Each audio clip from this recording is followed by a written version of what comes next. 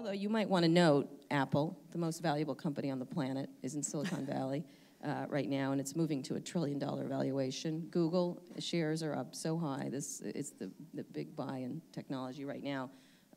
Controls all the world's search information.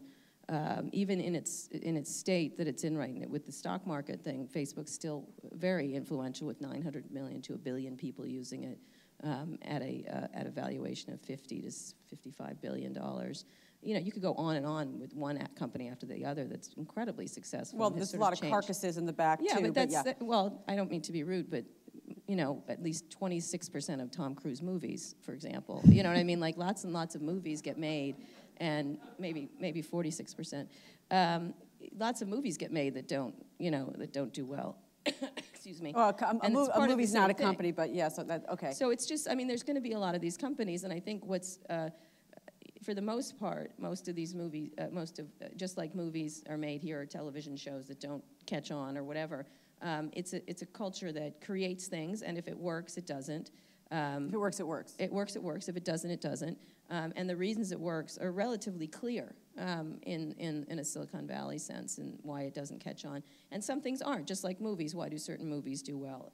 Why did Instagram do better over other photo sharing service? Many of which were quite good. Exactly. So, well, exactly.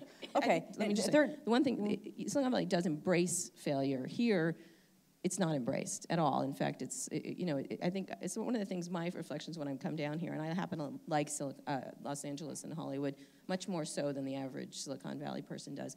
But I find it to be a culture that thrives on fear and insecurity in a way that's really deeply embedded into the system. Well, but I could counter that Silicon Valley thrives on pie-eyed optimism, and without often financials that underpin that the next idea that's going to change the world. I want to go on to a different question. We can come back to that. One of the questions that I think that Hollywood asks is they suspect, it's my sense that they suspect that Silicon Valley gives a lot of lip service to content, and we need content, and we love content, and content's so important, but they're just lying. They don't really. You know, I don't think they're lying as much as content is just like anything else. I mean, look at a company like Google. It doesn't look at content as anything more than something it can put into bits and bytes and spew back out. Well, but that's exactly right. But it's not, doesn't care about it. It's that it looks at it as a different thing than you do here. You all consider it, you know, every little thing that they make, just like me in journalism, everything I do is I'm a little hothouse flower is so beautiful, and yet it really isn't. It just is just words on a page kind of thing. And it isn't as special as I might like to think it is. And so I think one of the things that you have to think about is that these companies see them as data. Everything is data to most companies in Silicon Valley, and data that can be, you know, either figured out for advertising or data that can be given to consumers or targeted to consumers, and they don't have any emotion about it. I mean, you imagine that they care, and that's the issue. Yeah, but I don't think Hollywood imagines that Silicon Valley cares. I think Silicon Valley, as I said, pays lip service to the fact. I mean, they like to be at the parties. They like to go to the Oscars. Sort of. Some of them. But not very many of them. I mean. No, some of them. Some of them, but not as many. I mean, if you think about it, most of the top. You don't see Jeff Bezos swanning around an Oscar party. You just don't. Maybe he came to our Oscar party last year, and I was thrilled that he did. But once, I'm just saying. Oh, I have a photo. Right. Yeah. I'm just saying it's not something that's. You know, it was interesting. Amazon started Amazon Studios. Amazon's starting to do original content. Absolutely. But it's not lip service. It's that they are creating devices that need content, and so they need to have good relationships. I don't think they aspire to be Hollywood moguls. I just don't. You just don't get that. The difference to me is it's exactly that.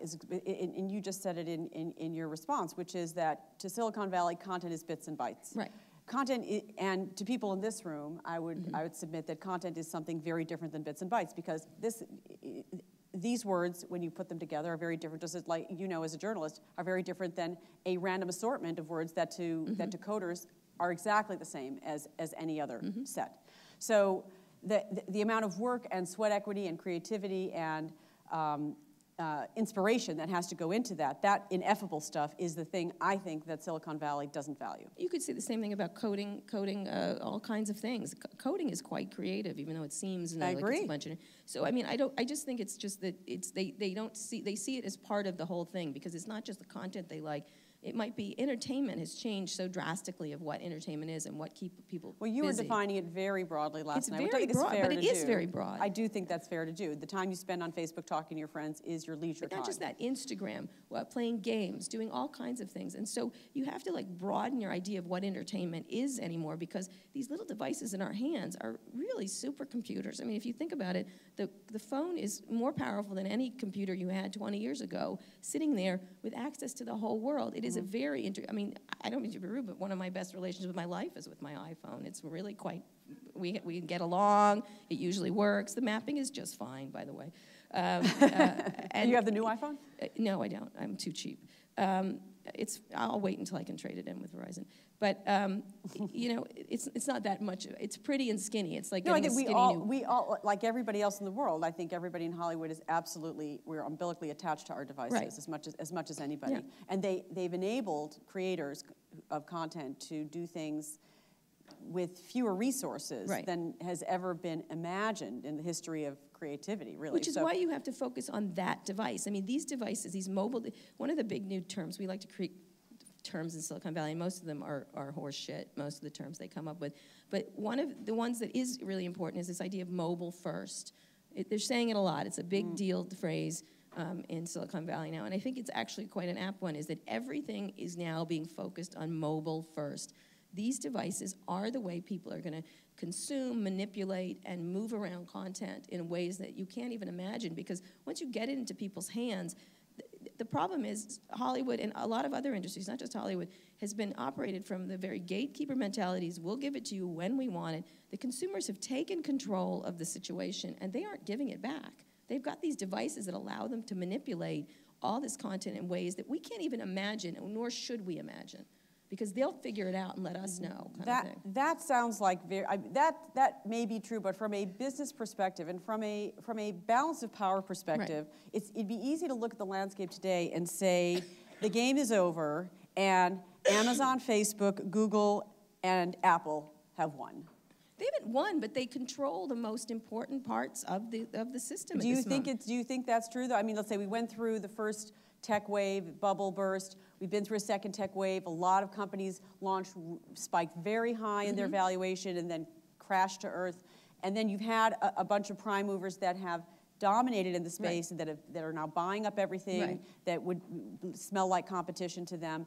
Do you think we're kind of done, that those companies are now for the next 100 years going to be the dominant companies? No, nothing is around for 100 years. There's very few tech companies that have Ford, lasted 30. Motor Company was around for 100. Yeah, but it's not the same situation. I mean, Microsoft, you know, which is considered troubles despite its billions of dollars in profit every year, billions and billions. You know, tech companies have a very much shorter shelf life, you know, in terms of how long they stay in power. So the next Google, who knows where it's coming from? I mean, that's the problem. That's why Google bought Motorola. That's why Google's into the phones. It's why Google is making those crazy fucking glasses. Like, right, but you know, they whatever. can, but they're in a... I call them the never get laid glasses ever. Think about it. They put them on the supermodels. Someone from Google's like, "What do you think of us at this fashion shows?" I'm like, "I don't believe you made models incredibly unfuckable. How did you do that?" Wow, fantastic. Anyway, sorry. Yeah. So, but that sort of proves the point. They have so much cash. Apple Right. has so much cash. Right. They can buy any competitor that before they can get any traction, honestly. And that's kind of what they've been doing. So it would suggest... Well, Apple hasn't bought a lot of companies, no. They don't buy companies. They're not. Well, yeah, but Google okay, does. Google does. That's fair, but they're so dominant that they can pretty do much... anything they want, yes. Yeah, pretty much. Yeah. So if they wanted to make content, they could make content too. If they want... I don't see them doing that. No, they don't need to. They don't need to. But certainly, you know, you could actually argue that Apple is a certain expression of a certain kind of content, of course, and creativity. But I think the point being that those big companies now, it does feel like it's possible that it's kind of game over for, if not 100 years, 20 years. It's not game over. It's that you have to broaden the idea of what content is anymore. And so Hollywood is just another piece of the content game. And so it's not that you've lost, it's that it's sort of like theater. Theater is still a vibrant part of New York society and people that go there and stuff like that. But it doesn't mean it's over. It means it's just part of a broad panoply of choices that now are available on especially these tablets. These smaller tablets coming out are really fantastic. not just in terms of transforming work and transforming the ability to do things on the fly and pull down information all over the place, is that it creates these very intimate relationships with these devices that consumers love. They really do. They wouldn't be buying all these friggin' things if they didn't love them. That may change. They may decide they don't like them. Where it's going is that it's not just going to be a tablet. That table's going to be a tablet. It's going to be a screen. When screens are everywhere, and they are going to be. Speaking of a Tom Cruise movie that I actually liked, Minority Report. I didn't like him in it, but he Tell us frantic. more. He's such a frantic actor. I'm like, calm down. But all that stuff that was in that movie, you should go watch that movie in terms of Again, the screens and where they are and how information moved around. They had a million ideas in that movie that were really... That are going to happen, you think? Absolutely. Yeah, that right. was done by, I think, a group down here who was imagining things. So you have to think, you're not lost. It's just you're not the most important part of the puzzle. You're part of the puzzle.